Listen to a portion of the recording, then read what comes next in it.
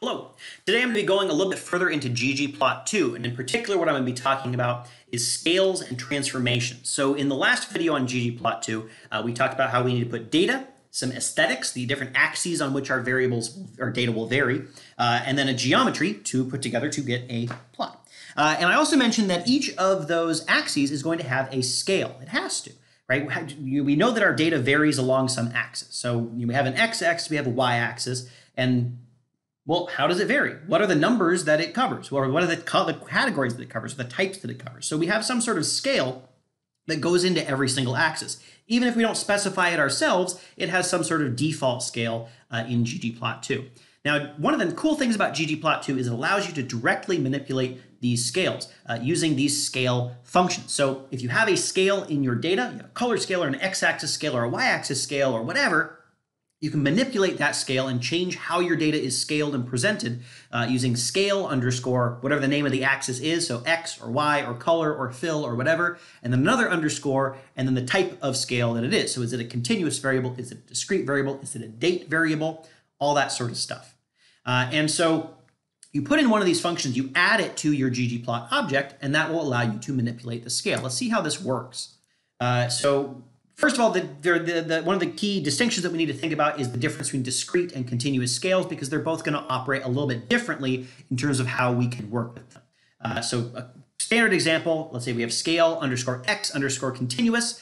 This would tell us that the x variable has a continuous scale. It varies continuously. And so some of the elements that apply to a continuous scale, things like log transformations, would apply here. Or we can say that x has a discrete scale, and it would know, okay, I need to treat each of these things as a separate bin, and I don't need to think about any sort of continuous transformation. And we can do this, of course, with any sort of axis that we have in our data, not just x, but also y, or color, or fill, or size, or some of them have to be discrete. So, for example, line type, is it dashed or dotted or solid? You can't really have that be a continuously varying thing. That would only work with a discrete variable.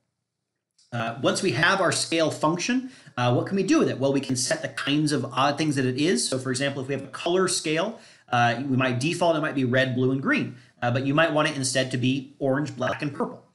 So you could set which particular values it shows. And what we're really doing here is we're taking the underlying data, whatever it is actually in that column, and we're turning it into whatever we want the outcome to be, what we actually want to be on the graph. So that could be taking our numbers and turning them into logged versions of those numbers. It could be taking 1, 2, and 3 and turning those into black, green, and purple. It could be lots of other stuff, right? It could be taking my 0.1, 0.2, 0.3 and turning that into 10%, 20%, 30%. We're transforming raw data into some sort of outcome, whether that outcome is a color, or that outcome is a number, or that outcome is a textual version of a number, right? Whatever it is. We're doing that sort of transformation is the idea here. Also, all kinds of, I mentioned the discrete and continuous versions. We can also set manually any sort of value transformation that we want. We can say, okay, given this input value, here's the specific output that I want you to have. Right? A log transformation applies a function to all the values in the same way, but maybe you don't want that. Maybe you want specific values to take on specific outcomes, which you can do with the manual versions of these scaling functions. So I've talked about a lot of these scaling functions. It's got a little bit difficult maybe to put in your head. Maybe it'll be easier if we have some examples. So let's start with a baseline graph. So we have this graph, which we used last time as well, and it shows the ratings, the quality ratings of 3 different foods based on your ratings and my ratings. So we have apples, bananas, and carrots. We have my ratings, and we have your ratings, and then we have the actual ratings. We can draw this out in a ggplot column graph where the aesthetics are on the x-axis. We have person, so it's me first on the x-axis and then you. I can tell you already this is a discrete or categorical variable. On the y-axis, we have the quality number that we put in, so we can see that up here on the y-axis, and we have a fill axis, which is the fill color. So I want the color to differ by category, and then I've just put in a geom_col geometry. The dodge position, by default, ggplot column or bar graphs are stacked when you have groups. So it would be me and then you on top. If I want them to go next to each other, that's what the position equal dodge does. So let's put some scales on here. So I'm gonna manipulate all of the scales. Let's go buck wild. So first of all, I'm going to take the y scale. So the y scale is continuous, right? It was those percentage ratings that I gave, but I wanted them to be percentages. So I'm going to say, instead of just being a number as it was before, right? I said 0.06 became 0.06, right? No real transformation there. But I want it to be a percent. So I'm going to say this scale y continuous. That's the kind of y-axis we're working with. We have a y-axis that's continuous, so we use scale y continuous. I want you to label these values as though they're percentages. So I'm going to use the percent function from the scales package, and this will take my 0.06 and turn it into 6%. I'll also set the limits. And what this will do is this will tell me how much of the range to show. So before it topped out at 6%, right? But if I want to show a little bit of headroom, I want it to go all the way from 0 to 10%. I can use limits to tell it how much to show of the data. Next, I'm going to do my x-axis. This is a discrete variable, right? It's either me or you. Those are discrete values. There's not really a more or less there. It's just me and you. All that I'm going to do here is I'm going to move where that axis is shown. I'm going to put it on the top. So I'm going to say position equals top. That moves it from the bottom where it was before, right? It was on the bottom. Now it is on the top here. Now the fill values, I want to pick some specific colors for the apple, banana, and carrot that I have. Right? I said that fill equals category, so it's picking a different color for each category, but I want to tell it what color to pick for each category. So I'm going to use values. Usually when you're using a manual scale, you want to set the values to tell it which things map on to which other things. And I want to say, hey, the apple category, that's going to become red. The banana category, that's going to become yellow. The carrot category, that's going to become orange. So you can set the values manually in this way. And that's what we've done. So we get a red apple, a yellow banana, and an orange carrot. We get our percentages up here on the left-hand side. We've moved our x-axis to the top. There we go. Now, color is a particular issue because it's kind of difficult to pick colors. You have to either look up the list of color names or you have to put in the hexadecimal colors, right? So, you know, red, yellow, and orange is pretty easy. But what if we want something more complex? Or what if we have like 8 different categories and we don't want to have to manually set out every single color that we want? For this, I like to use the Palettier package, which is a handy way of adding color palettes to your data. And so if you load in the Palettier package, it adds a new scale function. The scale fill or scale color Palettier function, there are 2 versions of it, one for discrete color palettes, one for continuous color palettes. So this is a discrete variable. And so I'm going to use the Google palette from the YAR package. And that will just automatically pick some Google type colors for this. So here it's got the Google blue, the Google red, and the Google, what is that, orange. And it applies it there in a much easier way than having to type out every single one. Now, for this, when you load the Palettier package, you're going to want to look through all the palettes to see what looks good. But once you've found one, you can add it very easily with the scale fill Palettier _D or scale fill Palettier _C for continuous, or scale color Palettier C or scale color Palettier D. All those apply to the different axes that we might need to fill in for.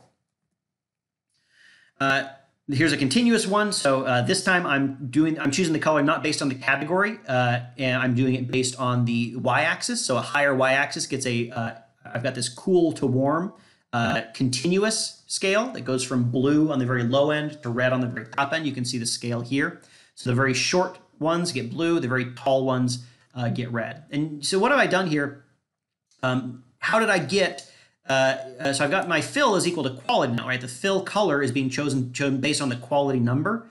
So if I want to have something grouped, but I don't want it to be assigned to a specific actual value, so I don't want it to be colored differently, anything like that, I just say group. So group equals category will separate out the category groups, but it won't choose the colors based on the group or the fill based on the group or anything else based on the group. It will just graph them separately, which is what I want here.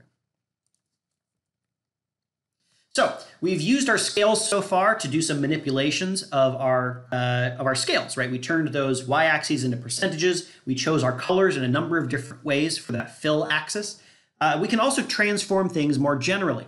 A lot of transformation functions, or a lot of these scale functions have trans options. So if you set the trans option, there are a number of different transformations that you can do. For example, to continuous variables, you can transform them into dates. You can do log transformations. You can turn them into probabilities. You can take the reciprocal. So instead of x, it's 1 over x. You can take the square root, the reverse. The most common one that I use is log. Really, log transformations are the most common ones that that I would say get applied for continuous variables. You might want a log axis. For example, if you have a variable that has a lot of data down here at the very bottom and like a couple of observations down here at the right, your graph will get kind of skewed because it will zoom way out to get these observations out here, even though there's only a few of them. You do a log transformation, suddenly everything's a lot closer together and easier to see. So sometimes you want to do a log transformation, and you can do it that way. You can also, I already used the scales percent option to label a variable as being a percentage variable. There are other functions from scales. So for example, if instead of labeling it as a scale variable, maybe I just want to round it. Maybe my data is 0.1234567, but I only wanted to show 0.123.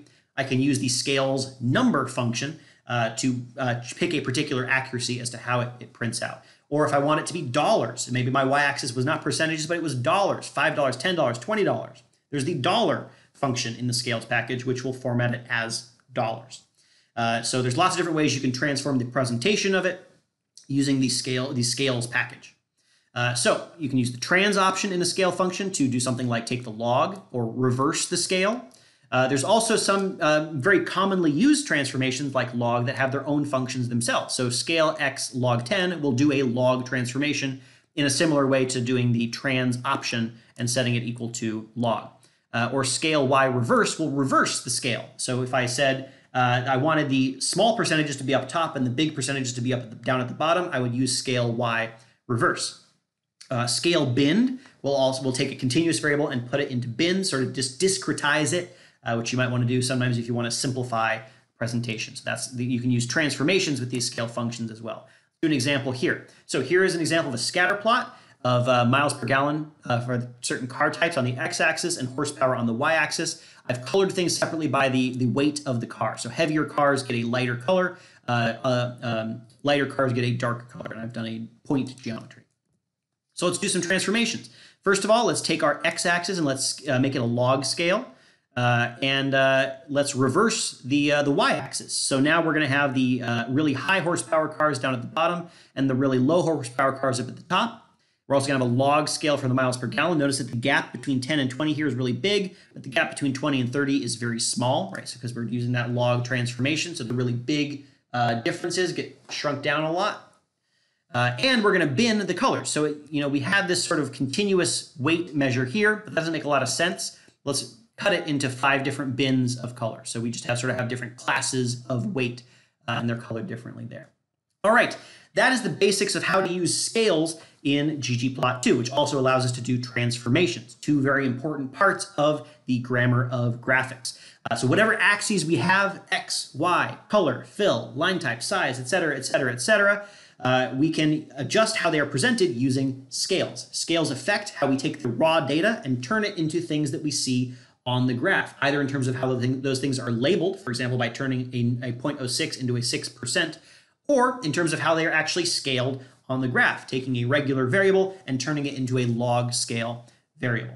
And there's lots of flexibility here, and since it all follows the same syntax, it should be fairly easy to implement. All right, that's it. Thank you.